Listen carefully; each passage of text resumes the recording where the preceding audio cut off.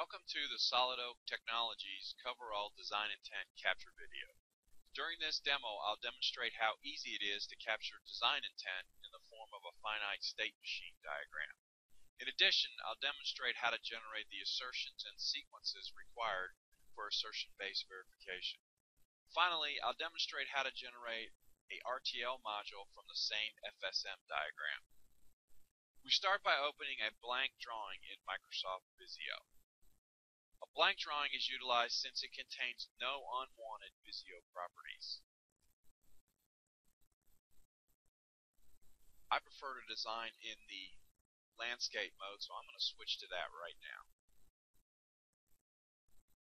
So as with all Visio documents, you have to have a shape library to create the diagrams from. So I'm going to show you and then open some of the CoverAll shape libraries. CoverAll comes with three libraries. The CoverAll lib, which I'm going to open right now. As you can see, there's a number of masters in here. This is basically a high-level macro type library. And for our particular design today of an FSM, we're going to need two of these macro, the reset state macro and the next state macro. In addition, we're going to need one other of the CoverAll libraries, and that's the flowchart to assert. We're going to use this library for title pages and for our output diagrams.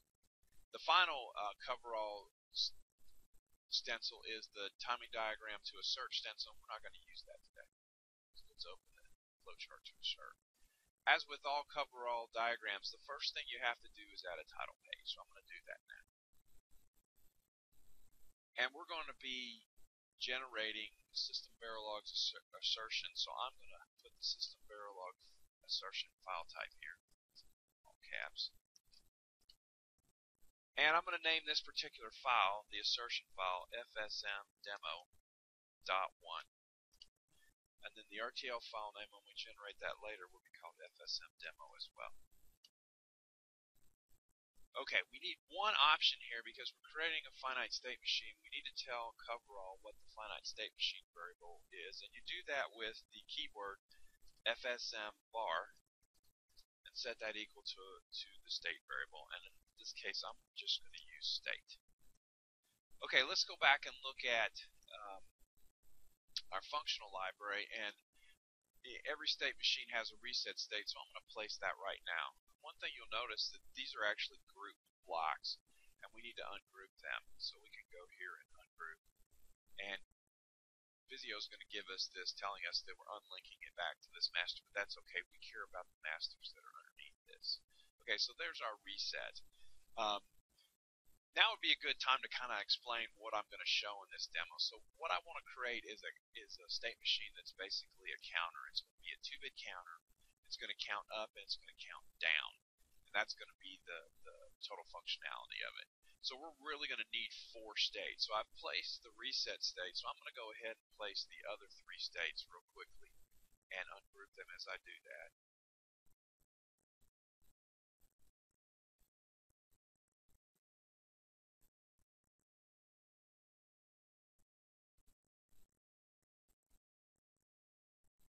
Here's the last thing.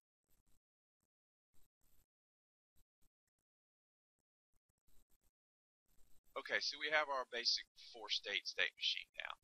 And what I want to do is, since this is a counter, I'm going to change each of the state names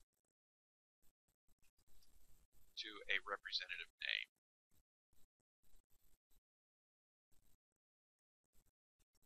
So I got count 0. Oops, what's your character there? I'll put that up.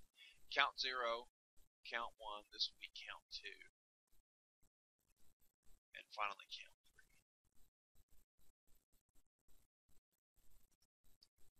Okay, one of the things you have to do with all diagrams within CoverAll is when you declare a variable in the reset state, you have to give a width parameter to that, so CoverAll knows that that is not a single bit quantity. So right now, since I have 4 states here, I'm going to define a state variable that's 2 bits wide. Okay, notice the terminator block here. This is what CoverAll uses to indicate clocks, resets, things like that. And also, when you tie a dynamic connector from a terminator to a process block here, it tells CoverAll that this is your reset state.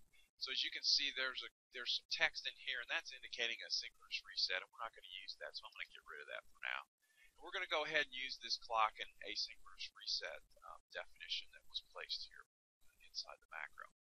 So as I said before, this is going to be an up-down counter, so I'm going to add two signals here on the reset state that shows that what we do during up and what we do during down. So what's going to happen here is when we're in state count 0, if we see an up signal, we're going to transfer out to state 2 here, which is represented by this state, count 1.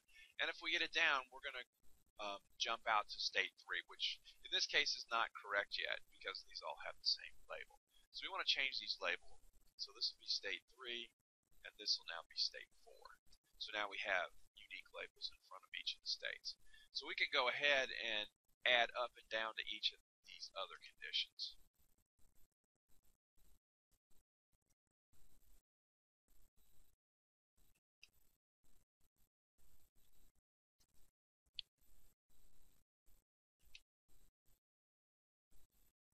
Alright, so each of our states has the decision blocks that tell us what to do when we hit up and down. So now we have to make sure our transitions are correct. So let's follow the up path. So if we're in state count 0, we get an up, we're going to go to 2, which is this state here, count 1. If we get an up, it says we're going to go to 3, which is this state. And if we get an up here, it says 3, but we really should go to 4, so we're going to change that one to 4. Okay, and if we get an up in count 3, we actually want to go back to this state, so we're going to put a 1 in there. So this counter rolls over from 3 to 0, and from 3 back to 0, and once it goes 1, 2, 3, it's going to follow that path again in the up state. In the down state, it's going to go from count 0 back to count 3, then count 2, then count back to count 0. Okay, so let's look at the down state. If we're in down here, actually we want to go back to 4, state 4. If we're in the down condition here, we actually want to go back to 1, and so on. This one will be 2, and this one will be 3. Okay, so we have our state diagram set up. This is the complete state diagram. We can go ahead and process this in CoverAll now and see what kind of assertions we're going to get generated for this particular state machine. The last thing we need to do, CoverAll requires page titles to be lowercase, underscore, and numeric. So I'm gonna call this page FSM Demo 1. So I'm gonna go ahead and invoke CoverAll. We invoke CoverAll as an add-on to Visio, and so I'm going to grab that there, and you can see CoverAll shows up in the menu, and it's actually a shell application. So I'm going to go ahead and run it, and here the GUI popped up. So I'm going to pull the GUI up here so you can see it. And then for this first part of the demo, I'm not going to generate any of the RTL bind modules test bits. I'm just going to generate and show you the assertions. The other thing you need to look at is right here in these two text areas. CoverAll is expecting a log file and an output directory description. So for this case, I've put everything in the test FSM directory on my C drive, and I've called this log file coverall.log, and then I've told it my output directory is going to be that same test FSM directory. You can see this little graphic right here. This tells CoverAll that we're going to put assertions in the asserts directory, any RTL we create in the RTL directory, any verification files in the verif directory, and formal scripts go in the formal. So why don't we go ahead and run CoverAll, and then I'll explain to you what's happening in these other windows. So this pop-up comes up, and it warns you that you're about to overwrite some assertion files. And because I've run this before, these assertion files for this design are already here, and I'm just going to tell it to overwrite all of them. Alright, so CoverAll's done. It's created the assertion file for this particular drawing. And down here, this is the console for CoverAll, and it basically shows you what it's doing as it's running. It's talking about the operations that it goes through to create these assertions. And basically at the end gives you a count of errors, warnings, and info. And I'll show you the info here. On the info pane, down here at CoverAll is giving you some information about what it just did. Things like it tells you have an asynchronous reset, a clock, and here's your state variable and your initial state. And then it kind of gives you a little bit of statistics down here. Up here there are two file tabs. The first file tab is the statistics tab. This shows you the statistics that CoverAll generated while it was creating the assertions for this particular design. And it gives you a list of all the items on the page and how many there were. And then it gives you an idea of how big the graph was that it created for this particular drawing to process the assertions. And then it gives you a list of all the types of assertions it created. For this design, it created one async assertion, 8 transition assertions, 2 from each state, which we would expect, 4 sequences. Sequences are defined as starting at the reset state and ending at the reset state.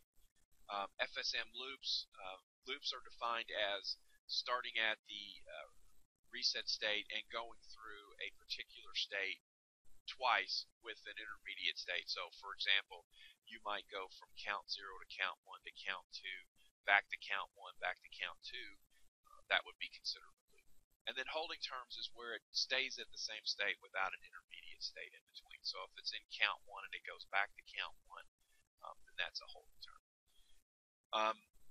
The other file tab here is the actual assertions, and we'll go through this and I'll kind of explain these assertions to you. So the first assertion is the reset assertion. It's based on our reset value, and it says it's got the overlap operator, which means this is happening in the same clock cycle. And so you can see it's saying we have a reset condition that when reset occurs, we need to go to state count 0. Here is a state transition, and this state transition is from count 0 to count 3. We would expect that to occur when down is active and up is not, and you can see here that here's the equation for that. It says if you're state 0 and you get up is not indicated but down is, you're going to jump back to count 3. Likewise, there's another transition from count 0 to count 1, and that's going to be when up is active and we don't really care what down is because up has priority. And so you can see that transition right here. And then there are 6 more transitions in here from each of the other states. One other interesting property here is the legal states property. And this occurs only in System Verilog. This inside property is only available in System Verilog, and it basically checks that there's never a state that's not count 0, count 1, count 2, or count 3. And then, as we said before, there are some sequences that CoverAll generates, and here you can see the first sequence. So a sequence being starts at count 0, goes to count 3, so it's going through the down path, count 3 to count 2, count 2 to count 1, count 1 back to count 0. So it's made the transition from count 0 to count 0, and that's considered a sequence by CoverAll. Here is another sequence here. This is actually a loop property. As you can see here, it has the loop keyword, and here it goes from count 0 to 3, 3 to 2, 2 to 1, and 1 back to 2. So that's a loop because it's going through state 2 2 times without getting back to the count 0. There are other loops in here. I want to show you a holding term. So you'll see down here at the very bottom of the file, this is where the holding properties come in. And as you would expect, CoverAll detects that when you're in a state and not either up nor down is set, that you're not going to go anywhere, that you're going to stay in that state. Okay, so you see these are all the type of assertions that CoverAll creates for FSMs.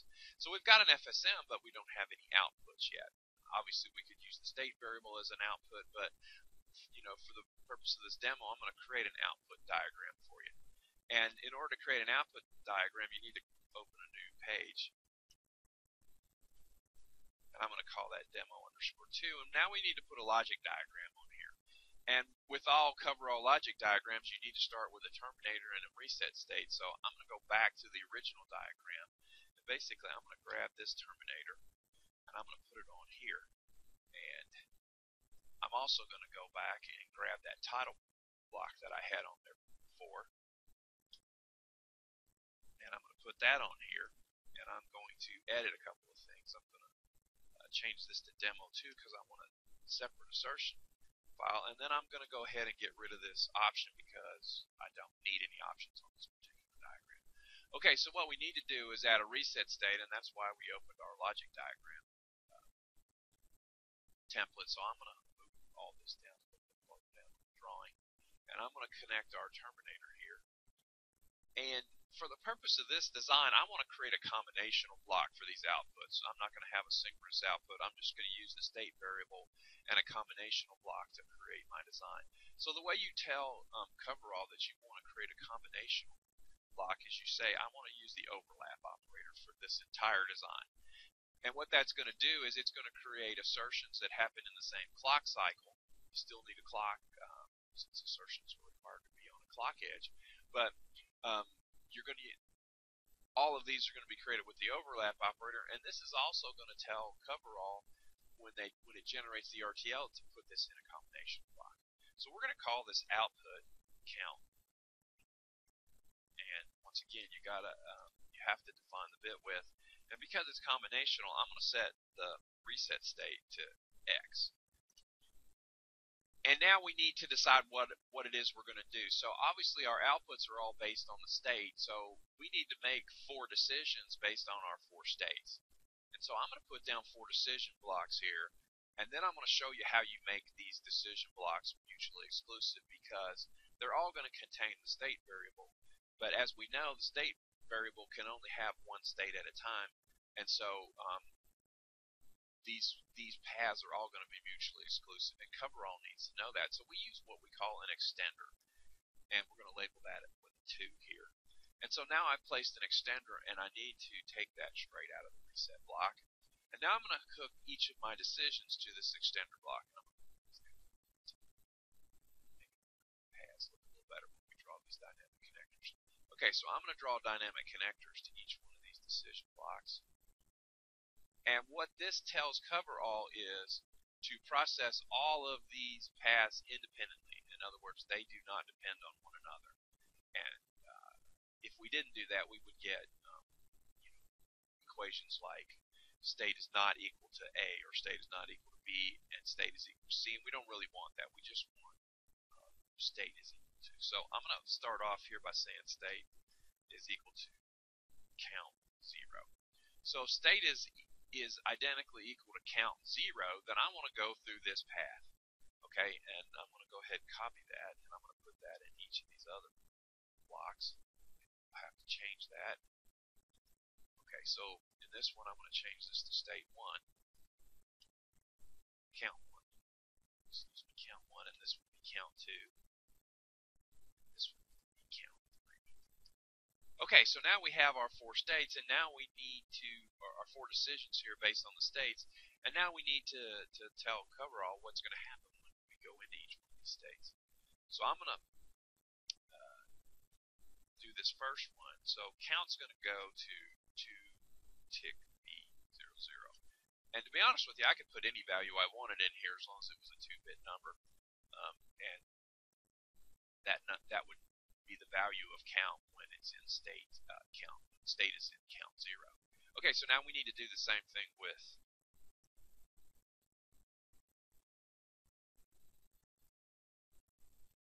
so I'm going to copy these over one at a time.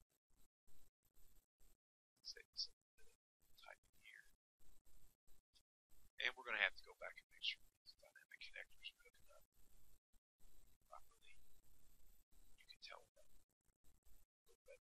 box comes up there. Okay, so now we have our dynamic connectors connected up, and we need to tell CoverAll that this is the yes path. In other words, state is equal to count 0. Okay, so now we have our outputs defined, and now we have to give it some unique values here.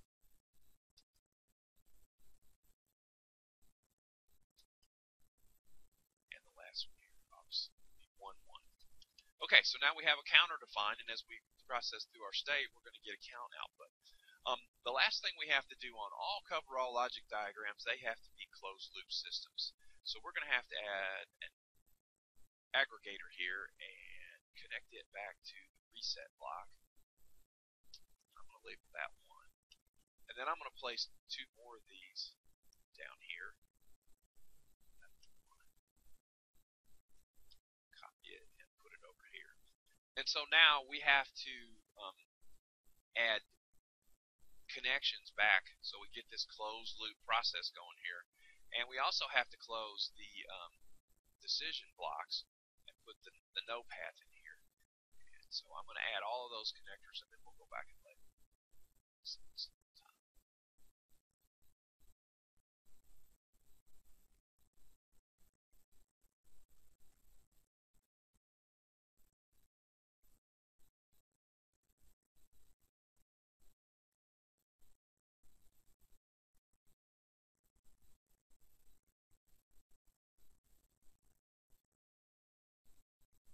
Okay, so there's our completed diagram. We just have to go back and add the no's in here so that each of our decision blocks has both a yes and a no path, or CoverAll is going to complain. Alright, so this is a logic diagram. Now some things you see about this, it's all based on the state variable as you'd expect. You can add more variables in each of these process blocks. I could add another variable in here and basically have two variables coming out of my state machine. Or I could create another diagram and create the same logic. Then I'd end up with two combinational blocks in my RTL. So a lot of people prefer in their state machine organization to put all of their outputs in a single block, and you can do that, and you can make these blocks as big as it takes to get all that data in there. Okay, so we can go process this now and see what kind of assertions we're going to get out of this second diagram that we've created. So we're going to pull CoverAll back up here and rerun it. Once again, it's asking us. Okay, so now you can see here that CoverAll has processed that. And the interesting thing is you have two pages now. It's our original page, and here's the second page. And it has some assertions on it. There's typical statistics, but you can see it created 4 new assertions on this particular design. So there's 4 assertions and four new path covers. And then down here at the bottom, there's some document statistics, which combines both page 1 and page 2 here. Okay, and then in this in the assertion tab, you're going to see some new assertions, and these are for signal count, which we created over here. And as you can see in state, count 0 counts 0, 1, 2, and 3, and you have some path covers. So now I'm going to show you a little bit of the debug capability of CoverAll here. One of the things you can do is you can grab this path and tell CoverAll to find that diagram object, and it's going to show you this path right here through the logic diagram, that it's actually flowing down through here to here. So it shows you that path, and then you can CoverAll back up here. You can grab one of these assertions here, and you can grab that and have it tell you which process block caused that assertion, and it's this one right here. The other thing you can do is you can switch drawings here, and you can go back to page 1 here if I did that right. Okay. And here you see that CoverAll is switched over to page 1, and now I can go find, for example, if I want to go find the 0 to 1 transition, I can double click on this one and tell it to find that diagram object, and you can see it shows me this transition here where we go from count 0 through the up path over here to count 1. So you can use this to debug your design. The last thing now we need to do to complete this design is basically create an RTL module.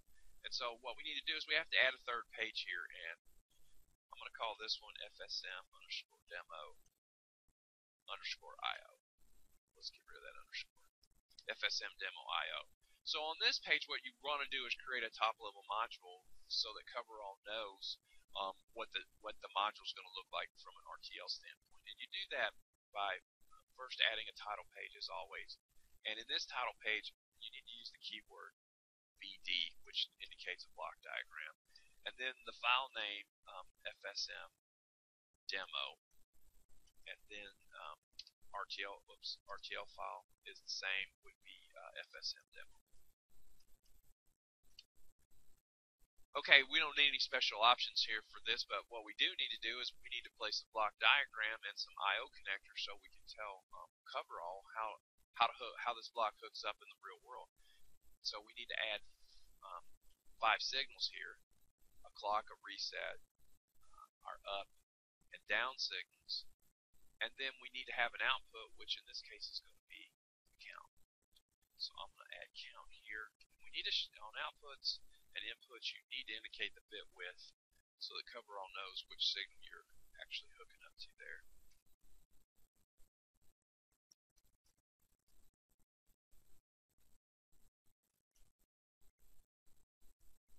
And down. Okay, so now we have our module defined, and I'm going to go ahead and change this name to FSM demo.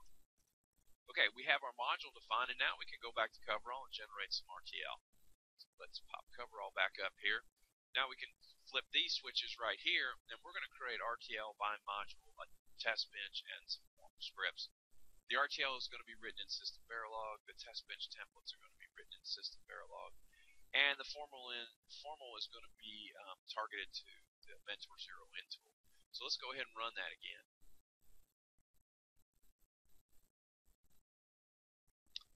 CoverAll tells me he's going to overwrite.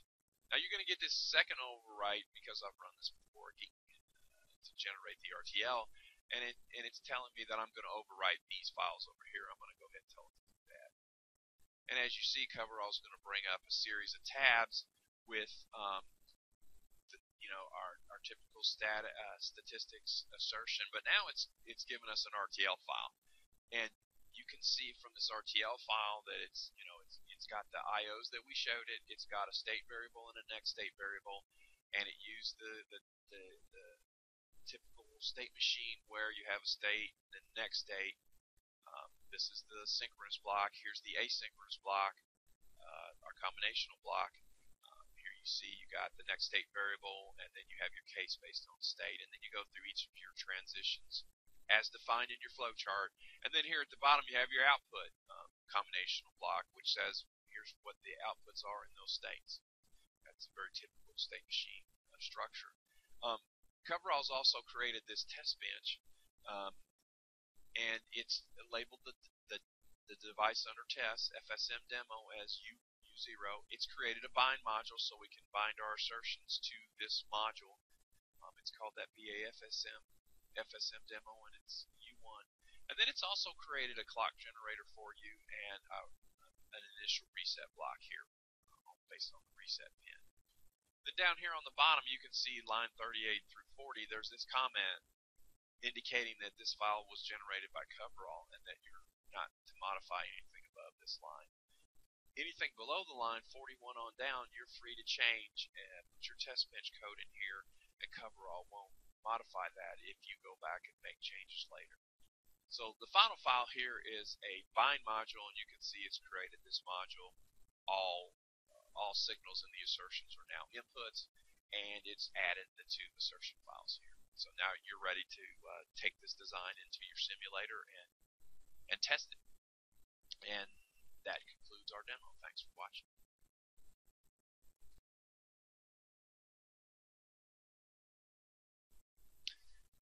In the previous demo, I forgot to show you how to add parameters to an RTL file. And for this state machine diagram, we have 4 parameters that we've defined, and we need to tell the RTL what those values are. And there's 2 ways to do that. One way you can add a parameter file to this drawing, or you can use the System Verilog local param. And the way we would do that is we would place this append RTL start macro, and what this macro does is it will append whatever text that I put into this box at the beginning of the RTL file. So I'm going to go ahead and define the local parameters here using the local param. Oops, there's got to be a space there. So using the local param keyword, we can go ahead and define our 4 parameters.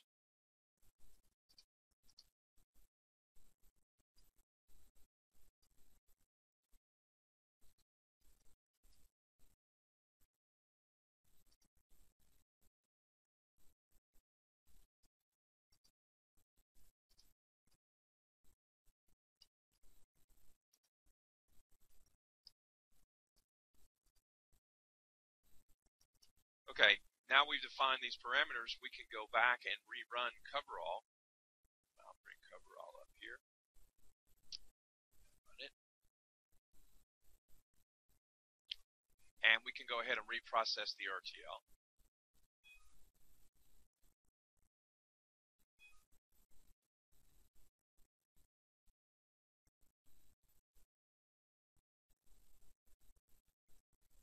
And here you see that the local param statement has been added here, and we now have a parameter.